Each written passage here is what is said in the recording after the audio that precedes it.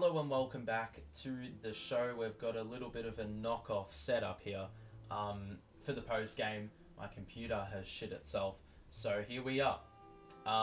Let's kick things off with the game itself. I mean, we win this one on penalties. We had 0 shots on target once again, newsflash, and Celtic probably were unlucky to not get one on the board. But this is the exact same result for them in terms of having a lot of opportunities and not coming away with any points or a result. But yeah, if we're talking about it from an Everton standpoint, this was not encouraging because it's more of the same. And by more of the same, what do we really expect?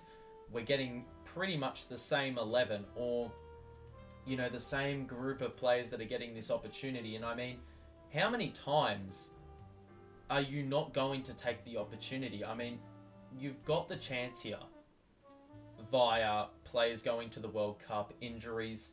You should be relishing this opportunity and playing well, playing like you mean it, playing like you actually want a spot on the team. And while unfortunately for a lot of these players, I mean, just poor irrational decision making, turnovers, slow on the ball, it's a lot of the same. And I think that starts with the front line as per usual. What a surprise. Neil Maupay was shit. There was a one-on-one early in the game. You know, it was just him and the keeper. A nice romantic date, if you want to say that. And unfortunately, Maupay somehow managed to chip the keeper but send it very far right. And this was under no pressure. If you're telling me that you can't finish a goal against Joe Hart, and this is not prime Joe Hart, this is current Joe Hart, current mid-30s Joe Hart. And, you know, I'm not disrespecting Celtic in any way, but if you can't score goals against this opposition, heck, it doesn't even matter what opposition, because he had no defenders on him and still screwed it up. The man can't hold the play up. The man can't look after the ball in possession. He can't shoot. He's got the defensive abilities of a forward and, you know, the attacking abilities of a defender. He's not good for anything. And, I mean, there's a few exceptions in there with that analogy, but he has just been awful. And, look, it just has such a ripple effect on how we play. I mean, Demarai Gray is another one that is just so inconsistent trying to shoot the ball. He, I think, is on the wrong side of the pitch, because every single time he, you know, it feels like at times we accustom our formation to suit, you know, players that are going to swing the ball in across their body, you know, with a cross. But with Demarai Gray, you know, he tends to get the ball a lot on the inside and always likes to cut back. But on the occasion today, there was a few times where, you know, he could have shot with his left foot, but decided, let me cut back and shoot with the right. And that was just going back into traffic.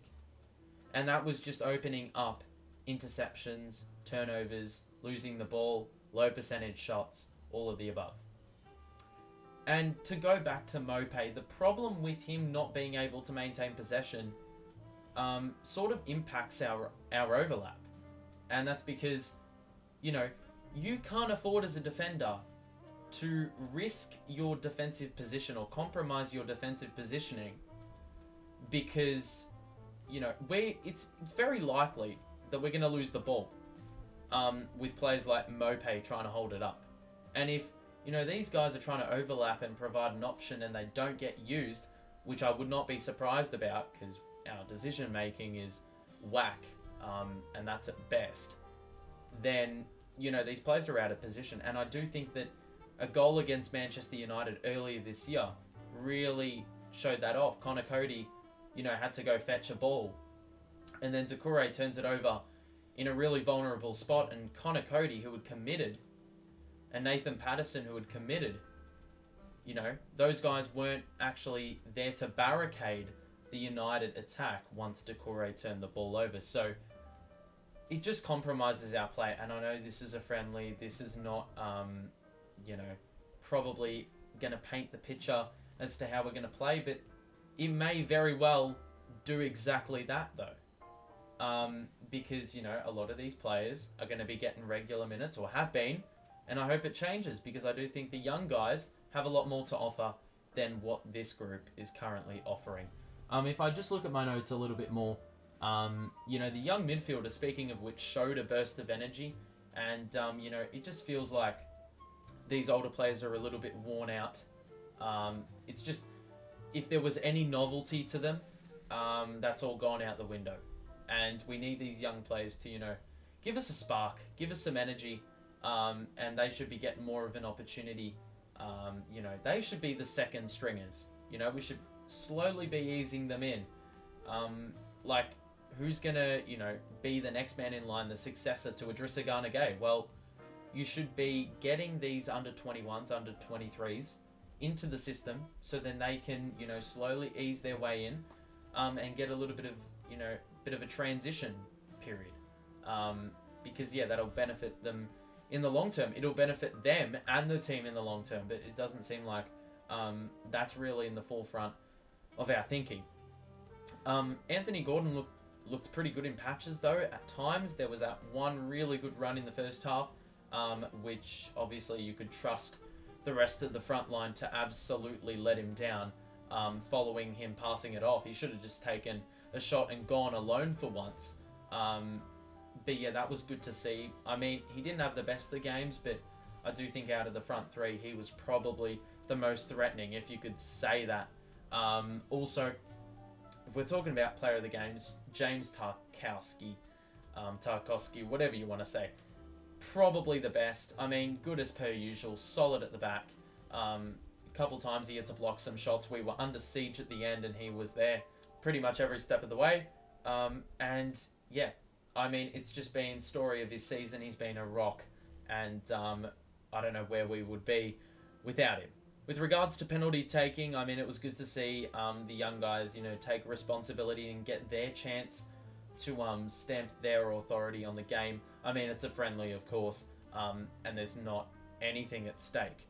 But, you know, just for them to, you know, have that mindset and be put in that situation where, you need to score in order to put the game to bed, or you need to score to give us a little bit of reinforcement, a cushion.